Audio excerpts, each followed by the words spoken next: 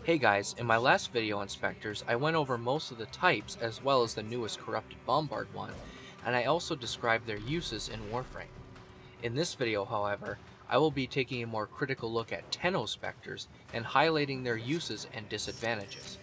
If you haven't watched my other video, I highly recommend that you do so you get the bigger picture.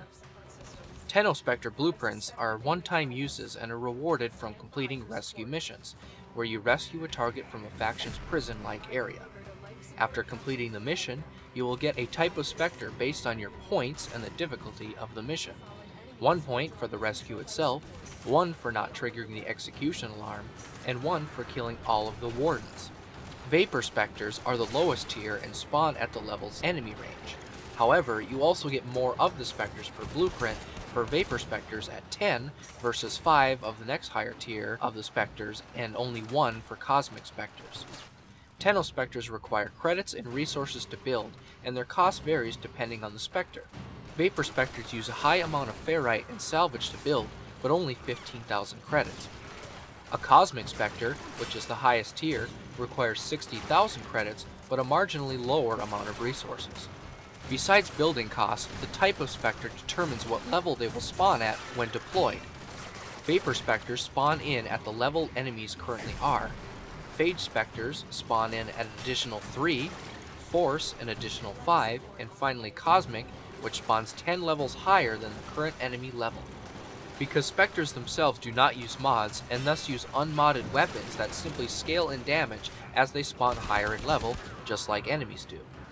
This means weapon choices generally go by damage or utility rather than their potential through mods. For example, a Specter equipped with an Ignis will be pretty deadly up close, but it will refuse to fire the weapon past its pre-buff range, so it will never attempt to use the Ignis to its full potential and just stand there while aiming until enemies get close. To give your Specter a loadout you want or to change your current Specter regiment, you must build a set of that type. A window will open up that will show your current loadout and the loadout of your Specters if they exist. You are given an option to apply your current loadout over the old one or choose to keep the old loadout. In any case, the build will start and it will take 8 hours to complete. And as a side note, if you changed your Specter loadout with something new, this will not apply to your Specters until you have claimed the blueprint, otherwise they simply spawn in as their old loadouts. As for their usefulness, they have the smartest AI in the game, similar to enemies from the Index or Rathum, where enemies roll, dodge, and strafe constantly compared to normal enemy types. They can bullet jump and glide in the air to bridge the gap between areas and stick close to the player at all times, unless actively using their melee weapon or if they are knocked down. How effective they are then depends on the loadouts you give them. They can also use abilities, but generally only spam their first ability and then run out their energy supply, and then never use abilities again. I've heard of other people's Specters energy recharging, and then them using abilities again, but I have never seen this happen, and I have very rarely seen a Tenno Specter use anything other than their first ability, or something like Iron Skin with a Rhino Specter. Even if given crappy weapons or spawned as a less than durable Warframe, they still can distract enemies and act like a bodyguard, drawing away fire. And Vapor Specters are pretty throwaway anyways and create 10 per blueprint.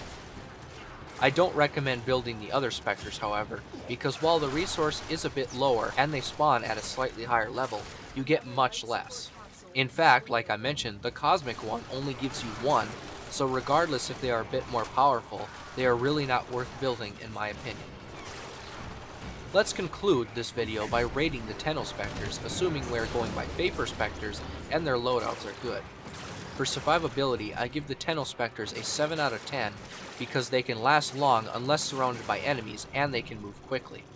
I give them an 8 out of 10 for damage. They can deal great damage with their weapons. I give them a 4 out of 10 for utility because while they can use abilities, they generally don't provide much backup or crowd control for players. Overall, I rate Tenno Specters a 7 out of 10. They are good in most missions and can provide decent support. So that's just one of the Specter types in Warframe. Stay tuned for the next Specter overview video where we'll be taking a look at the Corrupted Bombard Specters. Thanks for watching.